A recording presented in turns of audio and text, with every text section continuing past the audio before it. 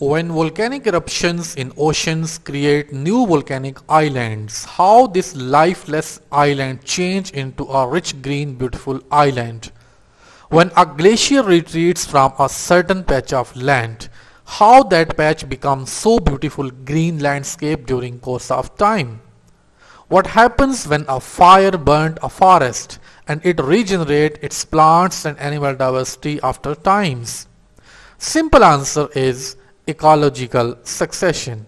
So in this video we shall learn pioneer species, primary succession, secondary succession and their comparison.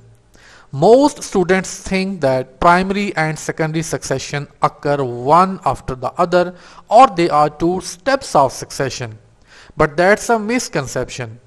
How they are different with respect to conditions of land and timeline. Stay with us to learn. Primary succession. Newly exposed bare lands are low in minerals required by higher plants, have basic pH and there is very low percentage of nitrogen. In such deficient and harsh conditions, the first pioneers to invade and grow on this bare land are lichens. Lichens are the pioneer species to grow first in newly exposed lands. Pioneer species are those which start the biodiversity in a newly formed or newly exposed lands. Lichens basically produce acids that slowly decrease the pH to acidic, and when they die, they contribute organic matter to the land which form small layer of soil with passage of time. After this step, the land is slightly favorable for mosses to grow. Other factors like dust, debris blown by wind and even insects and spiders accumulate and help in formation of soil layer. When a soil layer is formed, the land becomes feasible for intermediate species like herbs and shrubs. This natural process continues and the land ultimately becomes enriched with higher plants and trees, and final community is reached which is stable and termed as climax community.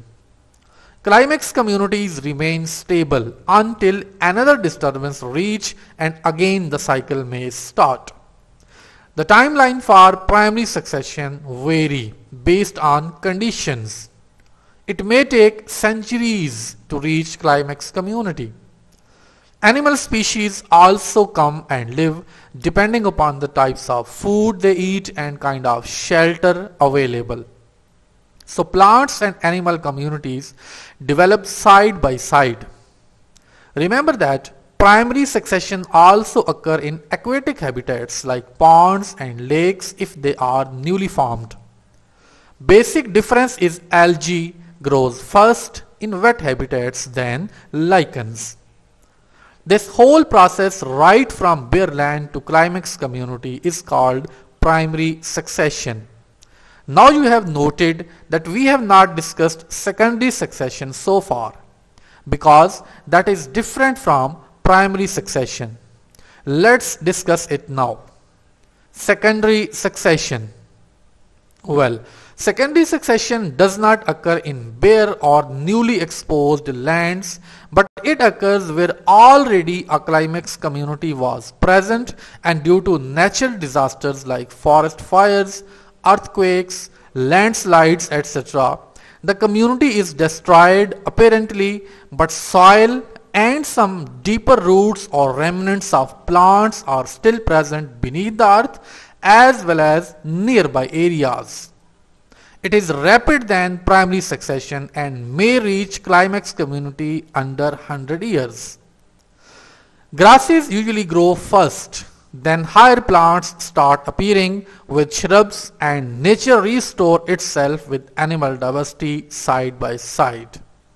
Now it is clear that primary and secondary successions are two types of succession, not steps of succession.